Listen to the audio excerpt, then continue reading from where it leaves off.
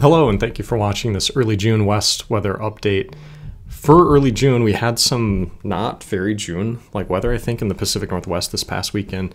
That's what we're looking down at here. This is a loop of total precipitable water derived from satellite here, looking down at most of the eastern Pacific Ocean. You can see North America here. And if you look closely, you can see kind of this ribbon of increased moisture over the last 3 or 4 days flowing into the Pacific Northwest. That's an atmospheric river.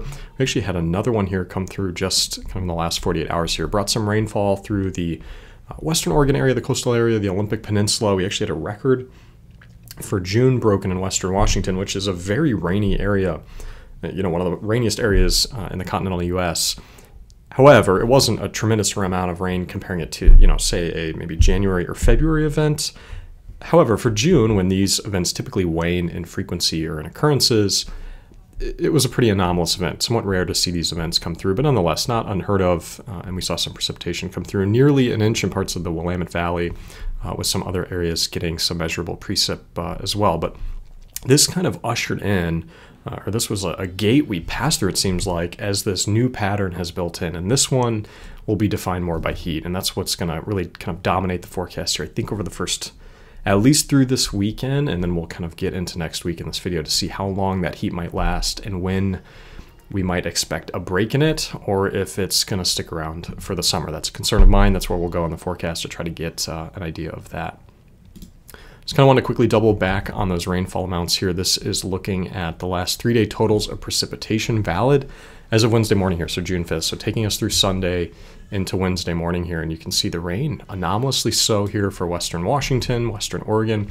Again, if we were looking at this map in February, it'd be a healthy rain event, but not anything, to make the headlines. However, coming in early June, somewhat rare, not what we typically expect, given kind of the seasonality of our precipitation events, and some of this moving through parts of the mountains of eastern Washington, parts of northern Idaho, and the Panhandle region as well, getting in on some of this rainfall here, and just a little bit here in far northwest California. I mentioned this kind of ushered in a pattern shift. I was actually in Portland here earlier this week, and it was rainy and misty and windy. And then just here this morning, the kind of clouds cleared. You could start to feel some of that kind of more summer-like temperatures building in, and we're kind of feeling that shift here in the western U.S. The answer to what is happening, as is often the case when we do these forecasts, is above our heads. And so if we look at the 500 millibar wind pattern across North America, across the eastern Pacific right now, if you just kind of draw those wind trajectories around the western U.S., you can see this clockwise flow in the upper levels of the atmosphere. You can see that here kind of centered right over, I'd almost say Las Vegas, Nevada there. You can see the Colorado River coming down through the Grand Canyon, through the lower Colorado River Valley. So really kind of Las Vegas, Lake Mead, Grand Canyon area is where the center of this is here on Wednesday. And it's right above one of these little cutoff flows. This clockwise flow, this upper level ridge over a cutoff flow there, that is what we call a Rex block in the atmosphere. And we call it a block because it tends to block up the pattern of it. So it's kind of an immediate kind of flashing light or warning signal, if you will, that we could be sticking with a similar pattern for some time. Now, I don't know how much staying power this early block has, but if we kind of get in the pattern of setting these up more so in June and July, I think this heat could further entrench itself. So it's at least something to keep an eye on. Now, that's all well out into the future. The immediate effects are being felt already. So we have excessive heat warnings. That is in this kind of dark pink color for parts of California. All of the Central Valley here, including the San Joaquin and the Sacramento Valley, even getting a little bit closer over to some of these coastal areas along the foothills, maybe avoiding the immediate coastal communities for now. Starting to get into some of these valleys and then stretching through, like I mentioned, that lower Colorado River Valley, kind of at the epicenter of the ridge right now, and then virtually the entire kind of southern lowlands and southern half of Arizona. We jump over and just look at maximum temperatures today here for Wednesday afternoon, kind of right about as I'm recording this video here. You can see triple digits now pushing into the Central Valley of California. I don't know if we'll quite reach this high. I'll have to look at some of the observations here in just an hour or so. But nonetheless, we are seeing those triple digits getting cracked across the San Joaquin Valley, and then certainly here triple digits across the lower Colorado River Valley, parts of Las Vegas, all the way down through the areas like Yuma, and then over into southern Arizona as well, looking at triple digit anomalous temperatures. So we get triple digits certainly out into the end of June, into July, but this is fairly anomalous here for early June, at least the magnitude of them. And then warming up even in some areas north. So we have the Snake River Valley looking at temperatures in the 80s. I mentioned the Willamette Valley warming up here today into the 70s, including some of eastern Washington and that, and then northwest Montana. And again, what is causing that is that clockwise flow in the upper levels of the atmosphere. And I think this gets mirrored, right? So it might be that might be the clockwise flow. We'll see on the playback here. You can correct me. But that ridge is kind of centered. We can see it here on the upper level height map from the ECMWF. I'll pull this back and make it valid as of Wednesday evening. And really what we're looking at here, these warmer colors signifying where we have above average heights here in the upper levels of the atmosphere. That's kind of signifying that ridge. You can kind of draw that clockwise circle around it. Again, centered right along kind of that Lake Mead, Lake Powell area in southern Nevada. Let's play this ECMWF forecast out into the future to see if this ridge is going to stick around through the weekend, what might be the pattern next week, and then we'll stretch it out a little bit further to give us maybe an inkling, just a hint as to the staying power of it. So I'll play this through the day, Thursday, tomorrow. You see it's not going anywhere. If anything, maybe pushing more up into the Pacific Northwest as we go through the day on Friday. By Saturday, kind of getting a little bit more amplified, pinched off, if you will, pushing a little bit further up to the north. Still seeing some weak ridging here across the interior of the west, so likely looking at warm temperatures continuing into Saturday, likely into Sunday as well. But if you look closely, do you see this kind of weakness, if you will, this little bit of a dip here in the upper level height field? That's a weak trough trying to push in. It's about as weak as a trough can get, I would say. But nonetheless, I think it's going to be enough to bring some temperatures down, certainly along the coastal regions, compared to what we're seeing now, what we'll see tomorrow and Friday. We'll get something of a moderation in temperatures for the immediate west coast and some of the inland valleys here as we go through the weekend. That'll be the theme, I think, Saturday into Sunday. Now, as we go through Monday, that trough's going to be moving through. We might get a little bit of precipitation out of this in the kind of northern U.S. Rockies, maybe even up into northwest Montana, looking maybe something like a 1/4 inch. It's a little bit far out in the forecast, so hard to be too precise with rainfall amounts, but we might see some spotty showers a bit here in eastern Washington, parts of Oregon, and the Snake River Valley. I don't think the accumulations will be too significant, but just given the kind of lingering heat in the area, that little bit of a disturbance coming through in the height field could be enough to kick off some showers or thunderstorms. Well, that takes us into Monday. Let's go all the way out to Tuesday, June 11th here. And we can still see that weak ridging positioned over the western U.S. Now, it's not as strong on this forecast here from the ECMWF as it's forecast to be here tomorrow into Thursday and into Friday. So not expecting maybe as anomalous warm temperatures across the western U.S. getting out into the next work week. But I still think they'll be above average given the staying power of this ridge. And also see a coastal low here off the southwest coast of California. Forecast models right now have that weakening before really doing much for Southern California in the way of precip, but likely to keep maybe some coastal drizzle. Certainly, unfortunately, probably strengthening the marine layer, keeping clouds a bit further inland through the work week next week.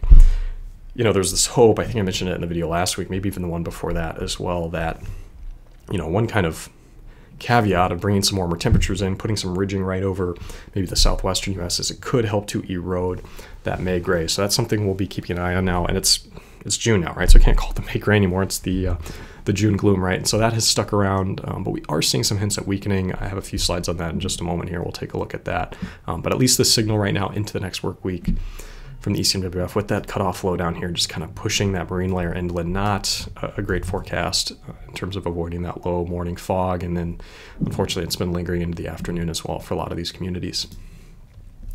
We'll step through, this is the high temperature forecast from the National Weather Service. So we'll take it just out through the weekend here. This is Wednesday afternoon. We already looked at this forecast. You can see Thursday temperatures rising across the San Joaquin Valley. Again, prompting those excessive heat warnings. You have triple digits and beyond here in the lower Colorado River Valley, parts of desert and southeast California. We're talking 110, 111, potentially all the way up to 115 degrees Fahrenheit in some of these areas right along the Colorado River. So this is going to be kind of peak summer heating here in early June, prompting, like I said, those excessive heat warnings. These are days where you want to stay out of the sun, stay inside as much as possible, and air conditioning, sunscreen, hydration, drink plenty of water, drink probably more water than you think you need to drink, especially if you're going to be outside working in the sun, because you can lose it very quickly with some of these high temperatures and high heat indices on a day like today, especially early in the year when we kind of haven't acclimated to it, and it can kind of take people off guard a little bit in early June when, at least in the West Coast, our average weather in May and June is typically not too hot. We have to wait a little bit more to get into kind of that peak heat of the summer. So these early heat waves can be a little bit more jarring, I think, for folks. So we go into the day Friday, we can see a little bit of a moderation here, specifically in California. Not too much here across parts of the Southwest, but all the while, if you look at the northern states, Idaho, Oregon, eastern Washington, even northwest Montana, these states are getting warmer as we get toward the weekend. So peaking in this area here at the end of this work week here, but also just at that same time kind of pushing further north on Friday. Saturday, those temperatures continuing for the Snake River Valley into the high 90s near Boise, lower 90s here in the upper Snake River Valley, and then mid to high 90s, or I should say mid to low 90s, high 80s here in parts of eastern Washington in the rain shadow there. The Willamette Valley, if you look at Friday into Saturday, actually cooling off a bit Saturday and then Sunday, as that is when, if you remember, we had that weakness, that kind of U shape and that height field here starting to push on shore. That's why if you look at the Central Valley, Sacramento and the San Joaquin, and then some of the coastal areas, you see, again, that kind of waning and moderation of those temperatures going through the weekend. And finally, on Sunday at this point, walking back some of the temperatures here across the Southwest. So kind of a cooling trend this weekend. I say cooling, we're still talking 90s. These are still hot days, still talking triple digits plus in southern Arizona, still talking 90s in the Snake River Valley, near 80 in the Willamette Valley. So kind of a warm summer-like weekend ahead. I think for some folks, maybe in the Northwest, this is something maybe you're looking forward to, just given how gloomy it's been with the drizzle and the cloud cover, and finally a chance during the weekend to get outside and enjoy kind of a more summer-like atmosphere here in early June. As you might expect, with an upper-level ridge dominating over the western U.S., conversation about heat wave, excessive heat warnings, not seeing a ton of significant precip to talk about. I'll take this through Thursday into Friday. Not really anything on the radar, for lack of a better word, no pun intended. Maybe some spotty showers and thunderstorms at elevation as some of the heat builds into the interior here, but nothing major to talk about in some of the arable valleys here. Again, by late Sunday, with that kind of weak troughing moving in, could get some more spotty showers and thunderstorms in eastern Oregon, parts of the elevation here in southwestern Montana or the Salmon River Mountains. Some of these, can't rule out getting into the valleys, but nothing too significant forecast right now. The only kind of caveat here is potentially on Monday, northwest Montana getting something of more measurable precipitation. Doesn't look like a significant rainfall event, but we are seeing maybe something near a quarter inch. Can't rule out a little bit over that as we go through Monday PM, at least based on the ECMWF forecast. And then taking out into next week, again, not seeing anything too significant. By this time, this is kind of when that cutoff low is forecast to push inland across Southern California, maybe Arizona. Just not seeing a reflection of that, at least in the precipitation forecast, for anything meaningful or measurable at this time, although that could change if it hangs on to a little bit of its strength going into the end of the next work week. Just look at 7-day rainfall totals. This is from the ECMWF, so the same model we just kind of stepped through. Again, nothing too significant here, save for northwest Montana, and even in that, for most times during the water year, wouldn't be too much to think about. Just some spotty showers here in some of the elevation regions. Wanted to touch on the May gray, like I said I would. This is Southern California. This is the satellite loop just from here on Wednesday afternoon. Now, kind of the first thing you think, well, it's still here. We still have those low clouds, the marine layer still pushing inland. You can kind of see the clouds streaming toward the northeast, but it's not as strong as it has been throughout the spring. If you look closely, it's really only just along the coastline here, maybe trying to get into some of these inland areas here, but in some of these more heavily populated areas, not pushing very far inland at all and staying out of the inland valleys where it's been kind of living for a long time, even into the afternoon in some of these areas. So the heat has weakened the marine layer. In fact, if you look closely near some of the islands down here, it's starting to get transparent. So we've shrank that marine layer a bit. I think that shrinking will continue into tomorrow and then into Friday, keeping it more so along the coast and preventing it from getting too far inland, at least not through the lunch or afternoon period. So it's still lingering around. The good news is it's not nearly as strong as it has been this year. The kind of unfortunate kind of second part to the slide portion of the talk is next week you can see these forecast temperature anomalies from the ECMWF along the coastline. This is for all the way from Monday out to Saturday of next week. That's that cooler temperature. Now, this is kind of indicative, I think, of it resolving, kind of an increase in that June gloom activity going through next week. So with that cutoff low trying to push inland, bringing more onshore flow, I think we see a return of it next week, even with this interior heat over much of the western U.S. I'm pulling this up here. This is a very long-range forecast, so I'll put a big grain of salt on it there, but it's worth showing. This is from the ECMWF. I'll take this back. This is for all the way out into next weekend. So immediately this is already kind of a 9+ day forecast. But both the ECMWF and the GFS have been advertising a breakdown in the ridge pattern, potentially some troughing, cooler weather, maybe some precipitation for the Northwest, trying to push in at the end of next week, maybe sometime around next weekend. I'm showing this forecast specifically. It is the ECMWF. It's a product from them, but it's different than the ones I've shown before. It's different even from the ones I've shown many times from ECMWF. This is from, if you look closely here, the ECMWF AIFS. And this is their artificial intelligence forecasting system, given the kind of AIFS there. This is a product that was released earlier this year. I've been keeping kind of a close eye on it, looking at its forecast, comparing it to the kind of flagship ECMWF, comparing it to the GFS, which is the American model. And surprisingly, at that kind of 7 to 10 day window, this AI forecast has been doing pretty well. It hasn't been, what I would call exceptional. We never expect, forecasts to be too confident or too perfect or too good to be true, kind of in that window when naturally our confidence starts to reduce a little bit. But it's been, as far as I can tell, pretty good at picking up on some of these early patterns. And it also so happens to be resolving that trough, trying to push into the Pacific Northwest, again, sometime next week, and maybe even toward the end of the next week. So that is something to keep an eye on. If we jump over and look at the GFS, this is valid as of tomorrow on Thursday, showing the ridge that we've been talking about, but I'm just going to quickly drag it all the way out through next week, Wednesday. There's the ridge lingering across the interior, so warm temperatures continuing next work week. There's that cutoff low we talked about, increasing the marine layer activity in southern and central California.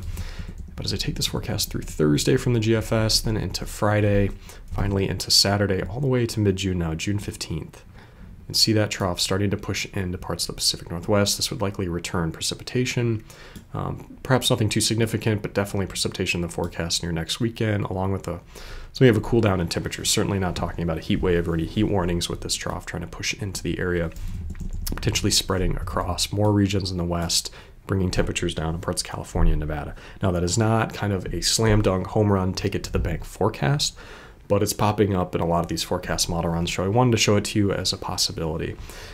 It would also mean a break in that heat that we're building in here this week. So I think that's good news in the sense that the ridge that we build in across the west region, parked over kind of the Four Corners southwest area, I don't want that lasting, all the way through July. We're going to really build up heat units. We're going to really stress some of the forested areas. We're going to start stressing the water situation after we just got some bountiful snowpack, after we just started increasing Lake Mead and Lake Powell. So I don't think this is bad news necessarily, but potentially, for folks in the Northwest who aren't too excited about more precipitation ruining some of their June plans, it is the reality of the forecast right now. Again, not a slam dunk, but it is a signal we're watching.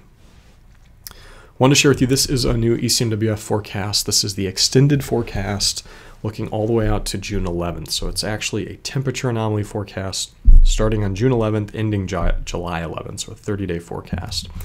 And it's been pretty consistent, I think, with a lot of the long-range forecasts this summer in advertising interior heat and front range heat. And so you can see kind of the center of that heat anomaly, maybe right here across parts of Wyoming, Colorado, Utah, Nevada, at times likely including the Central Valley. However, if you look closely, coastal California, parts of Western Oregon, Western Washington remaining cooler. And this has been kind of a consistent signal this year, where the kind of immediate coastal areas have been expected to remain cooler because we still have a lot of cool water here off the coast, which I'm painting in red. That's not the right color for cold water, but you'll have to take my word for it. With more of that heat pushing inland, potentially looking at some ridging like this, that would likely kind of suppress the monsoon season. It's hard to predict that this far out, but at least right now, if this forecast were to come to fruition kind of through July and then pushing in after that, I think there's a potential that we could have a weakened monsoon season. Naturally, this warm weather, if it comes true, is not going to build into the west without a big ridge, and these ridges, as we know, keep out precipitation. So it's not a huge surprise if we look at precipitation anomalies over that same time frame. I want to line that up exactly to June 11th. You can see that dearth of precipitation across the western U.S. forecasted right now from the extended ECMWF model. We also had a new ECMWF seasonal forecast come in. This is a temperature anomaly for not only into July, August, and September. And I think this one caught my eye a little bit because, again, we have four corners heat. We've been talking about that four corners and front range heat, but also, again, extending that kind of cooler temperature signal across the immediate west coast. It's been kind of a consistent signal we've seen. This one maybe even more so than some of the past runs here for late summer. So perhaps the heat concern's not as high here for parts of western Oregon, the Willamette Valley, western Washington. I mentioned earlier with some of those ocean temperatures kind of scooting toward the northeast. And what I mean by that, we had that warm blob in the North Pacific, I'll show you in a minute, continuing to push toward the northeast. And we saw that in some years with big heat, big wildfire seasons along the west coast, along the northwest, Pacific Northwest, British Columbia, something maybe like 2021. And, I was growing concerned for maybe a repeat of a 2021 like summer with a lot of heat building into the Pacific Northwest, southern British Columbia, Washington, Oregon, northern Idaho. But at least right now, these seasonal forecasts still keeping that heat more over the Four Corners region, not pushing it up as much into the northwest. So this forecast here, this latest one just came out today from the ECMWF, kind of pushing that heat again more toward the interior, lessening the risk of severe heat issues here in the northwest this summer. Look at the precipitation. You can see that weaker monsoon forecast. You park a big ridge here over the Four Corners region. It's going to be hard to get more of that Pacific and Atlantic moisture pulled up, again, from the eastern Pacific and the Gulf of Mexico, which would lessen the monsoon season. If we look at the wildfire outlook, this is from the NIFC, the National Interagency Fire Center. This just came out here in June as well. Kind of not a surprise to see some kind of elevated fire risk here in parts of New Mexico, far eastern Arizona, Colorado. But even in the interior here, these are areas that are still expected to be warmer here this summer from a lot of these different forecasts. If you kind of draw a line here across the western U.S., areas up here got less than average snowpack. So not as bountiful of a water year compared to folks down here, compared to California, and that is going to keep wildfire risks elevated here. I think for maybe the more Pacific Northwest or more northern Idaho, we'll have to keep an eye on this area. If we build in some of these ridges more toward the northwest, which we just talked about, those perhaps lessening in likelihood, those wildfire chances could still elevate. In fact, if you kind of were to pull up and overlap the drought monitor, we still have some lingering dryness up here in the northern U.S. Rockies. So this area in general, we're going to keep an eye on here as we go through late summer. But at least right now, the outlook for August of 2024 looks like this with the latest update for wildfires.